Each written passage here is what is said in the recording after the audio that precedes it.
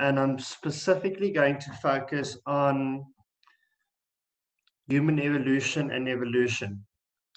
The reason I'm doing this is that if we take a look at it, if you take a look at the screen, 40, that is 29 plus 15. So you'll see a large degree of the paper. So that gives me 44% of the paper is actually evolution and human evolution on paper 2. So it's a pretty big part of paper 2. And that's why it's important for us to go through the topic. Most of this topic you can study on your own, but there is a few things that I want you to note while we go through today's lesson. Okay, this first question, and I did post the memo already on Google Classroom, so you can go and take a look. So I'm not worried specifically about the answers that I'm going to go through today, just the way that you answer them, so that you know how to answer them. This is a typical short question of that section, and you will get one or two of these. And so for specific examples, you have to know some detail, like who discovered which one, which fossil. So the few important fossils with regards to South African examples, mainly cradle of humankind examples. Now, the specific people that worked on these examples are, like, for example, Lee Berger. And if you take a look at Louis and Mary Leakey, they actually worked on examples that are in the Great Rift Valley on the eastern side of Africa, not South Africa specifically. They tend to favor South African examples. So, for example, like Australopithecus sediba or Karabu, the specific fossil that was found was Karabu. Lee Berger found that one. So take a look at the South African examples, and these are specifically, this is also a cradle of humankind fossil. Let's just quickly go through the name. Australopithecus means, Australo means from the south. Australopithecus, southern ape man, basically. Australopithecus, southern. Australia, if you think of Australia, it's the most southern continent. So that's why Australo means south. Pithecus means ape man. Then, if we take a look at the rest of the example, the name, okay, the common name for this specific fossil was Karabu, which means knowing or discovery. Specific fossil. There was actually a competition when this fossil was discovered, and basically what was done is that they sent out a competition in schools and asked, can you give this fossil a name? And a grade 11 student, as far as I remember, won the competition and gave the name Karabu to this specific fossil.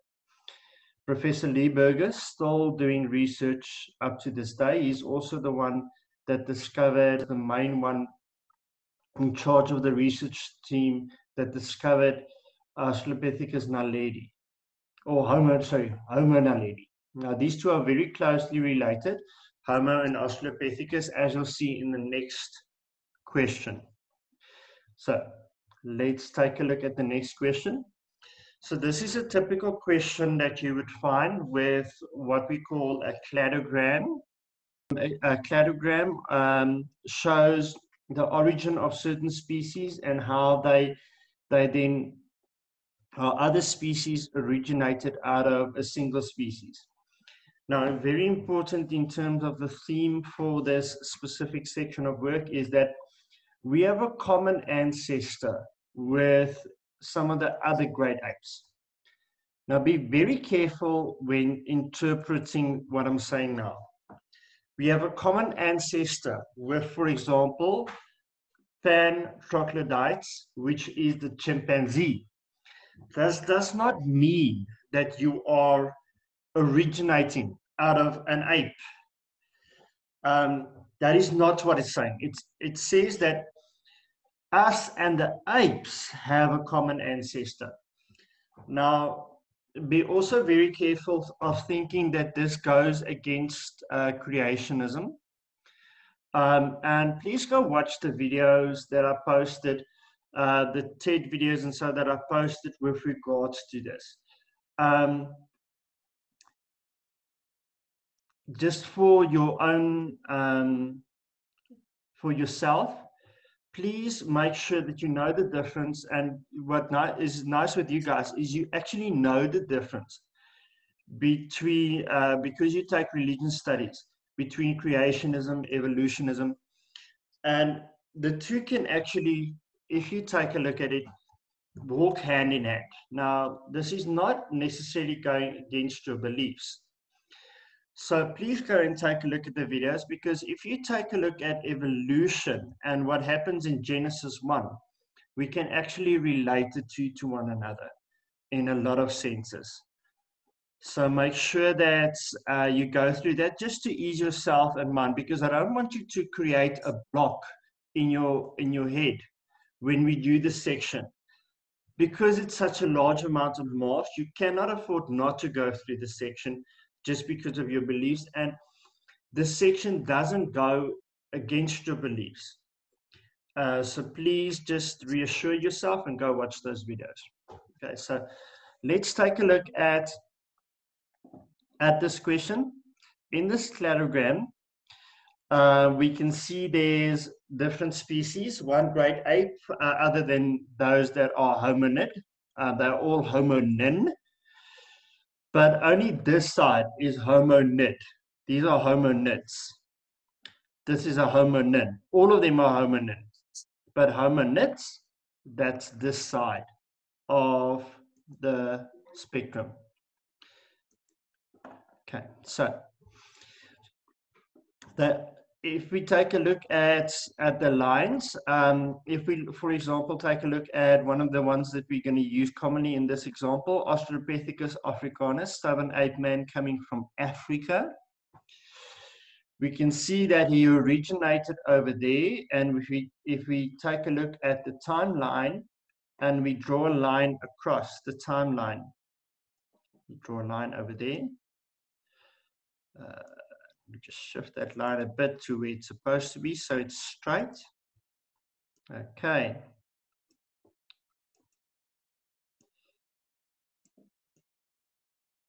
So that's where it originated, about 3 million years ago. And then we can also see where he became extinct, over there. His line stops there. And so he became extinct about 1 million years ago. Now, if we take a look at this, we will also see, for example, that we outlived. We're the only hominid species left. We outlived all the other hominid species, and so that we don't really have any direct family in terms of evolution anymore. We outlived all the other species and probably outcompeted all of the other species. The main reason for this is not because we are actually stronger, but we were more adapted to change, or the changes that happened that on Earth for the current situation. And so, for example, our closest relative here was Homo neanderthalensis, and new research shows that we actually interbred with Homo neanderthalensis. So it's not totally a separate species. They actually reclassified Homo neanderthalensis. It's actually now called, we are Homo sapiens subspecies sapiens, Homo sapiens sapiens. And Homo neanderthalensis is actually now Homo sapiens subspecies neanderthalensis, because we actually had communion. We actually had children with neanderthalensis. So we could interbreed and have kids, and their kids could have kids. Let's take a look at the questions. Name the most recent ancestor of the Homo genus. So here we go: Homo erectus, Homo sapiens, Homo neanderthalensis, and Homo habilis. All originated out of Australopithecus africanus. There's the split over there, another split over there, and another split over there. But by that split, Australopithecus africanus was no longer on Earth anymore. So all the splits came out of Australopithecus africanus. So this is our common ancestor for all Homo habilis, which was also called commonly handyman, Homo erectus, which means for the one that stands upright, Homo sapiens. Homo sapiens is then us, okay, and then Homo neanderthalensis, as I told you, which is the common caveman, as we refer to them. It actually means neanderthalensis means it comes from the Neander Valley. Neander Valley, the first Homo neanderthalensis was found in the Neander Valley in Germany. So, second question. Give the period of existence for the species mentioned in question 1.4.1. Now, I've already done that with the two lines that I've drawn across here. And unfortunately, this line is not very readable. It's about 300 million years ago up to about 100 million years ago. Now, according to the memo, it actually says 2.8 million years ago. But they would give you some leeway of on this line over here, because they know that it's not that readable. So if you say 300 million years ago to 1 million years ago, that's perfectly fine. Then, state the number of genera represented in the diagram. Okay, so the number of genuses. Okay, genera is the plural for genus. Genera, let's take a look. There's Pan, that's 1. There's Ardipithecus, that's 2. There's Paranthropus, that's 3. There's Australopithecus, that's 4. And there's Homo, that is 5. So there are 5 genera within this diagram. So, Can I ask you? Yes. Sorry, what's 1.4.1? 1.4.1 we said was Australopithecus africanus. Australopithecus africanus, because all of the Homo species split out of Australopithecus africanus. Okay. Oh, I see. Okay. Then, based on the diagram, give one facial feature that differentiated humans from Australopithecus africanus. We're not prognathous. Okay, so prognathous means that if you have a protruding chin, then you're prognathous. So you see it, if you take a look at Australopithecus africanus, its chin is sticking out. Okay. And then again, for Homo habilis, chin is sticking out. Neanderthalensis chin is sticking out. Homo erectus chin is sticking out. So all of these, they have their mouth parts are sticking. Look at Ardipithecus ramidus. It's sticking out tremendously. But as we move from down here to up to where we are, you can see that our face has become more flattened. So the slope of our face is more flattened. We don't have this chin sticking out. A common example that they give, I'm just going to draw, take over there an arrow. If we draw a line that goes down the slope of the face, you can see that line is twisted over there. If I go to Pan, it's even more twisted. So I have to, it's slanted. There we go. If we take a look at Ardipithecus, it's even more slanted. But let's take this now to Homo sapiens. And then you will see that if I had to draw it on our Homo sapiens, we get, it almost goes down, straight down, instead of slanted. And so we don't have a sloped face. We are not prognathous. 4.5. Identify any two species that used both tools and fire. Okay, so for this, you actually have to know the work very well. The main two species that I know has used tools, Homo habilis has used tools, and Homo sapiens, us, we've used tools. And they say Homo erectus, Homo sapiens, and Homo neanderthalensis will all fall into that. So Homo habilis does not fall into that. He used tools. We called him handyman, but he didn't use fire. So they're saying these top three species are the ones that actually used fire and tools. Okay, so next question. Name one Australopithecus africanus fossil found in South Africa. It's Littlefoot, Mrs. Place, and Tongchild. Karoo was Australopithecus sediba, not africanus. So Tongchild, Mrs. Place, and Littlefoot. Littlefoot and Mrs. Place was found very close to one another. Then, list two types of evidence that can be used to support the out of Africa hypothesis. Now, somewhere you're going in your paper, you're going to find some question about the out of Africa theory. They love asking it as part of an essay question, but at least 2 of your marks of that paper and up to about 7 marks out of the paper is going to be the out of Africa theory. Now, main things around the out of Africa theory is there's fossil evidence, there's the mitochondrial DNA evidence, and there's also cultural evidence that shows that humans originated originally out of Africa and then moved to the rest of the world.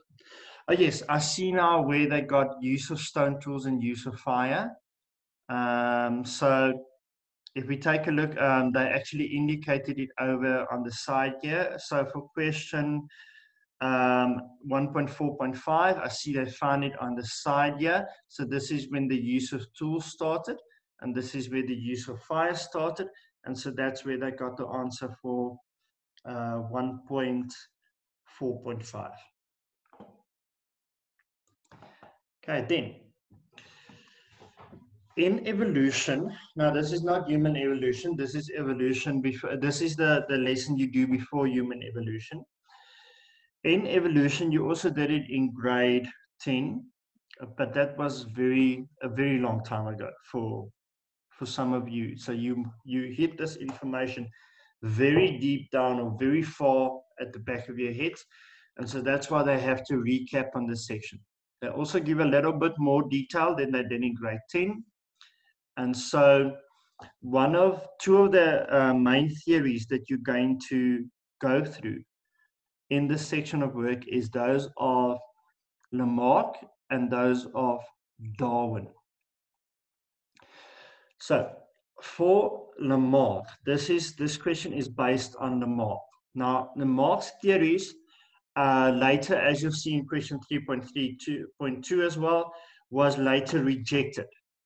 Pretty good theories, pretty sound research, but because of new research coming up, we could like say, okay, Lamarck, very good theories, and you had a very good imagination to use the evidence you had, but unfortunately, your theory didn't stand the test of time. And so science is not a constant thing; it changes all the time. As we get new research in and as we discover new things, then we discover, okay, what we thought was previously right can become wrong. And this is typical of what happened to Lamarck. So the question says, the diagram below shows the elongation of the neck of the giraffe according to Lamarck. Okay, so what Lamarck is saying is that if this giraffe had to stretch his neck to reach the taller vegetation on the trees, then he would actually, his neck would become longer as he stretched it more and more and more. And that inherited characteristic that he received will then be passed on to his offspring. Okay, so according to the evidence that he had at that stage, it was correct. But if you think about it, if you go to the gym and you are like pumping the iron and you're building muscle, it's all good and well. You're going to have muscle, but you're not going to pass that on to your children. The muscle that you've built is not going to change your genes. And remember, at that stage, that they didn't know about DNA and they didn't know how about genetics at all. But you're not going to pass those genes on to your children.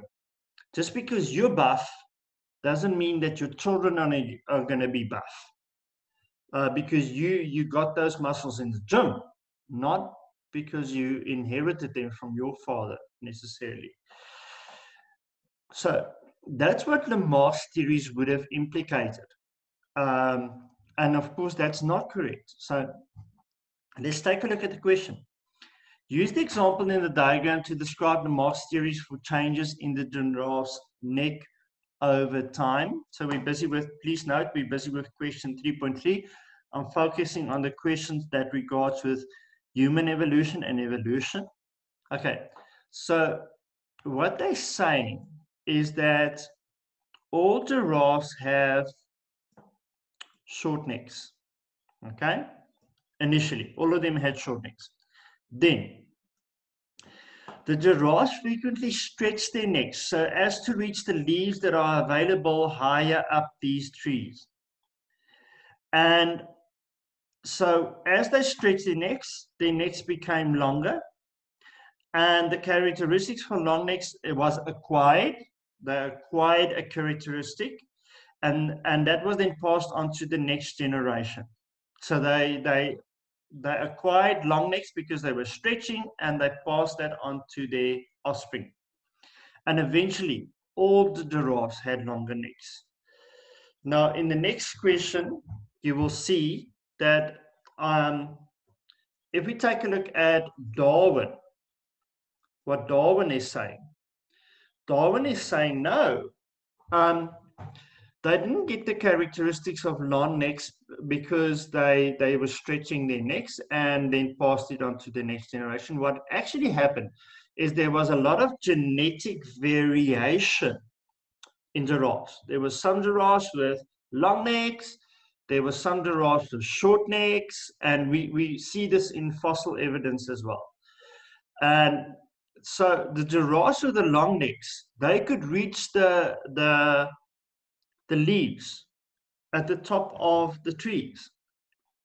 And so they could feed better, they could survive better, and because they survived, they could then go on and have sex with other giraffes with long necks and have kids. Well, the giraffe with the short neck, he didn't have enough energy to have sex and have kids. He died, so he never had kids, and so all the giraffes with the short necks died, and the giraffes with the long necks survived and passed their genes on to the next generation. And so now all giraffes have long necks because the giraffes with the short necks could not survive, they could not compete, and they all died. So it's very gruesome, but that's the way it works, and that is called natural selection. And Darwin was not the first person to suggest evolution. When Darwin came onto the scene, they knew evolution was happening. They could see it, but they never knew the mechanism. They didn't know how it happened. And so now they know how it happened, because now they know that it's because of natural selection. So he just suggested he's the mechanism for evolution that was correct. Unlike Lamarck, who also had a mechanism, but it was found that it wasn't correct. So then the second theory, the second question asked, why was Lamarck's theory rejected? Okay, there was later no evidence that shows acquired characteristics are inherited. So just because you are, as I said, just because you are buff, your child's not going to be buff because you spend time in the gym.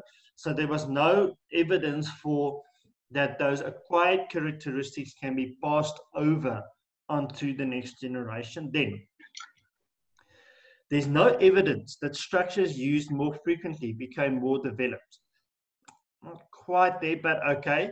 For example, the stretching of the neck is not necessarily going to make your neck longer in this case. And then we couldn't see a change in the phenotype that could lead to a change in the genotype. Just because you are going to have the muscle, it's not changing your DNA just because you're building muscle. It's just changing your muscle, but it's not changing the DNA inside your cells. Okay, let's go through this essay question quickly. Huh? Yes. So why are we learning about Lemeke? Okay, so we're learning about Lamarck because it's part of the scientific process. It was a theory, and they commonly ask Lamarck, please don't skip Lamarck just because we rejected his theories. They love asking Lamarck, or they love asking a question about Lamarck versus Darwin in the papers. And why we're learning about Lamarck is because they want to teach you about the scientific process and how we prove theories and how we disprove theories and how the whole hypothesis and testing, and then how you test your hypothesis, and then you come up with a theory, and it becomes, so that whole process is displayed in what Lamarck did and what Darwin did. Now, Darwin was meticulous. His research was more sound. He had more proofs. He collected more information. He had hypotheses, and he proved these hypotheses. And Lamarck took a look at a few observations and decided, oh no, there we go. He's got some evidence, and this is probably what happened because of the evidence he's collected. But Darwin was more meticulous as this. They actually have a weird example of how they show how meticulous Darwin was with acquiring evidence, because even before he got married, he actually had a long list of pros and cons of why you should and why you shouldn't get married, and that everything he did in his life was about collecting evidence and coming to a conclusion. And so even in that, one of the things he stated that if he didn't get married, he would be able to afford more books. But he did later get married. And just for interest's sake as well, we talked about at the beginning of the lesson how the two theories of creationism and of evolution actually don't oppose one another. And if you take a look at Darwin, he was actually a minister. He was a clergy. He actually studied the Bible. So he actually, when he made his theories, he also didn't consider them to be opposing to what is happening in Genesis. Okay, so let's go to the last question. Question 4. Describe Darwin's theory. Now, Lamarck's the one theory, and Darwin's the second theory. Darwin's theory became, we now know, is correct, and Lamarck's theory was rejected. Of natural selection. See, it doesn't say Darwin's theory of evolution. We knew evolution. Darwin knew evolution was happening. But they needed to find the mechanism for evolution. And so his mechanism was natural selection. And explain how it could lead to speciation by geographical isolation. So there's two parts to this question: Darwin's theory of natural selection, and then speciation by geographical isolation. So if we take a look at the answers of the question, let's take a look. This is the first section. As I said, I did post a memo for you, but I want to go through and explain just everything here. But on Google Classroom, it's already there.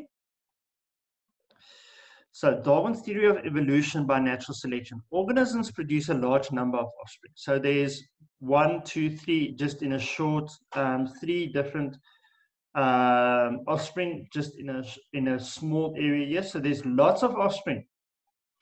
And there's great variation, genetic variation amongst the offspring. So you can see that they are phenotypically different, which means that all three of these are genotypically different. So there's variation in the genes. This one has a short neck, that one has a medium neck, and this one has a long neck. So there's variation in the population. Then, some have favorable characteristics. A long neck is favorable in this situation because it could reach the leaves at the top of the trees, but a short neck was not favorable. And some do not. So this one is not favorable. Short neck, you're not going to make it. You can't reach the leaves. You can't eat, so you're going to die. When there's a change in the environment conditions, or if there's competition here. There's no change here, but there is competition here. So when there's competition between the lot, who's going to win? The one with the longest neck. So whilst organisms with unfavorable characteristics will be less suited and they will die. So the ones with the more favorable characteristics, they survive.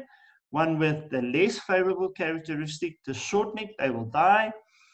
And the organisms that survive, they reproduce. So these two are going to get together and they're going to make babies. They reproduce. And thus, they pass on this long neck gene to the next generation. And then that genotype survives, that allele survives on the gene. The next generation will therefore have a higher proportion of long-necked individuals of favorable characteristics. So more are going to have long necks in the next generation, less will have short necks because the short necks didn't survive to have kids. Okay, so that's Darwin's theory of natural selection.